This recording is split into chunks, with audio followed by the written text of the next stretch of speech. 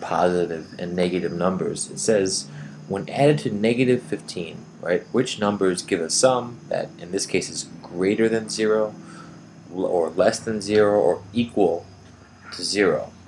So it really requires us to think about what's happening when we add numbers to negative 15. So I think a good place to start is the opposite of negative 15.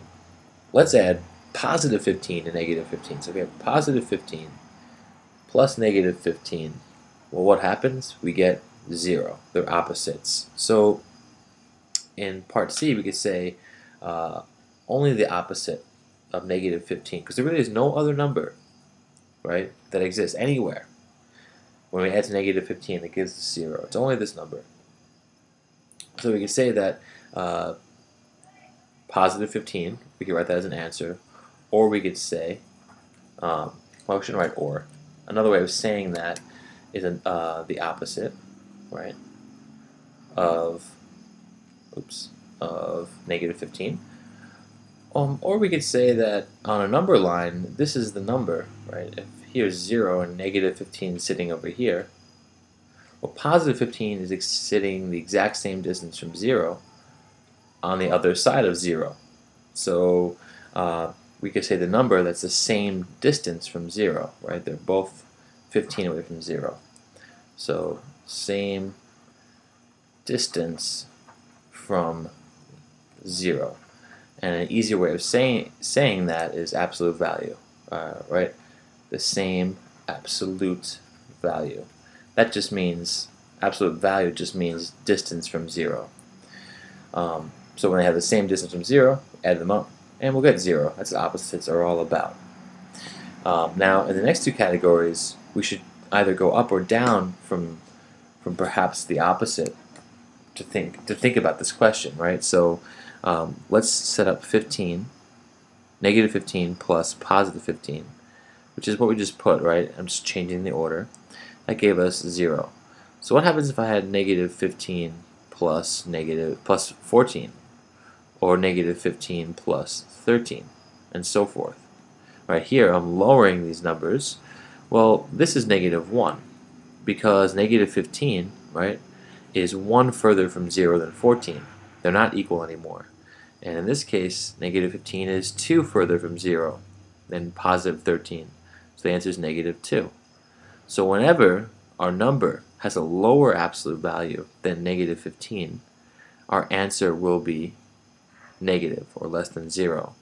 So I'm going to say whenever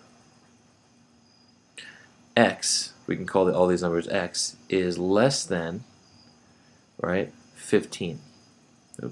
15. Anything less than 15, or x has an absolute value less than negative 15, right? So whenever the absolute value is less than negative 15, or you could say positive 15, either way, whenever the distance from 0 is less than 15. Now the reverse is true. When we add numbers with the absolute value is greater than negative 15, right? In all these cases, we get positive answers. So when we add positive 16 to negative 15, we get positive 1. 16 is 1 further from 0 than negative 15. And here we get positive 2, because 17 is 2 further from 0 than negative 15. So whenever our numbers are bigger than 15, we get positive values, positive sums, right? Sum means when we add. So if x is bigger than 15, or x, saying the same thing, has an absolute value greater than 15. And this is easy to see on a number line. If we have, right, negative 15 here, here's 0. 15 was our 0 point. When we added this opposite to negative 15, we got 0. So it doesn't make sense that anything over here, anything less than 15, and it keeps going, right, when added to negative 15, will be less than this 0 point, right? This is 0, everything less than it, adding to negative 15, is less than the 0 point. Everything to the right of that, everything bigger than 15, is also going to be bigger than 0. And that's that this opposite is like the balancing point. So I would actually start by thinking about when does the sum actually equal 0. It's a very critical point. Alright, hope that helped.